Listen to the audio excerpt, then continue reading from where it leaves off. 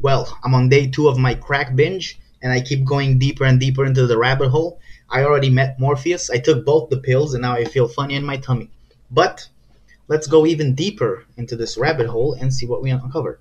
So, what I learned is, first of all, if you want to find out the answer to something, just post something wrong on the internet, and then everyone will tell you why you're wrong, and that you can suck a dick. So if we go to my YouTube channel, like just go through YouTube, type in alien worlds. I'm sure my channel is top. Surely my channel is gonna somewhere near the bottom. Where's my channel? Where am I? Oh my god. I'm all the way in the back. Why? What do they have and I don't? A face? Are you discriminating against me because I don't have a face? Well, that's just rude. Anyway. So, in my latest video of mining... Right, oh, hey, that's me! That's me! Fucking stupid past me. Are you stupid? Alright, so I said in the last video that you look for individual lands that have a low mine count. So you go there and mine because not a lot of people mining there, so you don't share the pool with so many people. But apparently, as you, my great people, have pointed out, but it's not how it works. So this man, with this name that I'm not gonna say because what the fuck is this, put it quite nicely. So the whole TLM allocation, where you go to pools and it fills up with 3 TLM per second, that's for the whole planet, and the whole planet has a so the planet has a maximal block size per mine in that moment when you're trying to mine. And all the lands can get the same block if there are miners. There's a block if there's a miner, so it doesn't matter if one peculiar lands, blah, blah, blah. Only thing that matters is the block size and your stats combined with the land. So, yeah, the max is 100 per planet, I guess.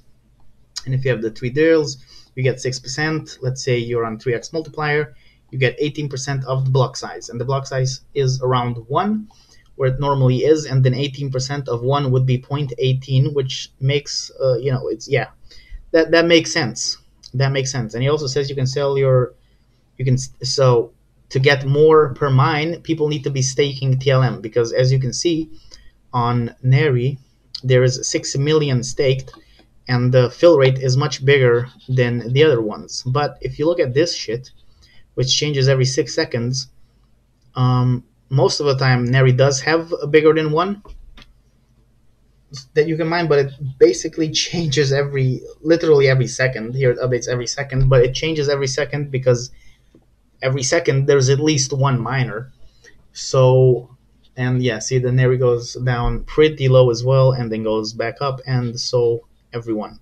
And this is the max you can mine from the land, because you can only mine up to 80% of what is available. And basically these change at such rates that it doesn't really matter which land you're on, as long as you are cool with the cooldown timer and the multiplier. For example, with my setup, I'm on geothermal springs now and trying this for TLM because I'm focusing on TLM. So this has a 1.5 multiplier and a 1.6 multiplier on the TLM, which is pretty good for the amount that I wait. Because if I go to dormant volcano where there's 3x charge time waiting shit, then I'll have to wait an hour.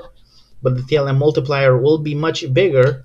But at the same time, all this shit changes so quickly that I think it's better to have lower cooldown times and mine more frequently than to have one big one.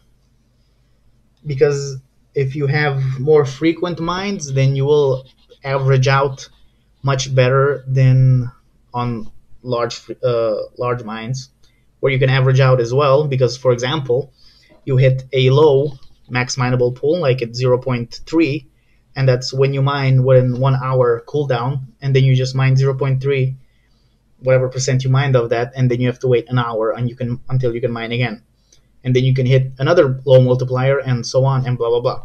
You can also hit bigger ones, and eventually it's going to average out, but it's going to be in a longer span time. So if you have a short attention span like me, then I think it's better to just mine on the low cooldown, like 10, 15, 20 minutes cooldown, and you'll have a nicer average. Also, yeah, to if you want to be mining more from the planets, and in general, pretty much everyone needs to stake, right? The more TLM is staked, the more you can mine per whole planets as well. So we can start a forward motion of staking TLM. And to start it off, I will stake myself. I only have 16 staked so far because, again, like everyone else, I didn't really give a shit about staking. But since it adds to the whole thing, I will put 50% of it. Big boom. And yeah, I would encourage others as well. If you have TL, oh, okay, yeah, there we go. If you have TLM to spare, I would say stake some so everyone can benefit. Because again, you can always resell, I mean, unstake what you staked, and it will take 2 days for it to appear back in your balance. Or like Crest, I'll just call you Zex, all right? Like he said, you can also sell your staked TLM, but there is a problem with that. So you go to the Alcor exchange, right? You log in with your wallet. I'm logged in with my wallet here. Shows how much TLM I have, and it's gonna show somewhere, right? So this is my I token. This is my staked token, and you can sell this as well for VAX. It should be 1I for 2 VAX. So for 37, I should be getting like 74 or 5. But I'm not. Why? Because there's no liquidity. If I would sell this, the price impact would be 85%. I would just be taking out all the liquidity that in the pool because no one is, putting the staked tokens into liquidity. So you can, but not really. All right. So you still have to unstake it and wait 2 days. That's still the better option, but I mean it's not such a big deal. So basically, you can just mine wherever the fuck you want. It doesn't really matter at this point because everything is chaotic and everyone is mining, and there's a shit ton of people mining right now. Again, still 8 million mines in the last 24 hours, which is insane. Right. So, what else? Thank you for your contributions and pointing out that I'm stupid. I always enjoy that.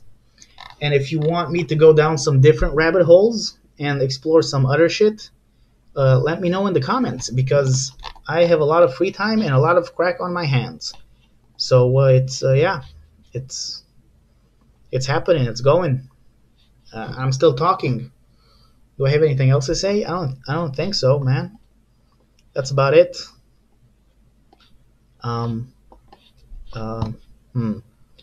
I think I'm just gonna cut the video off.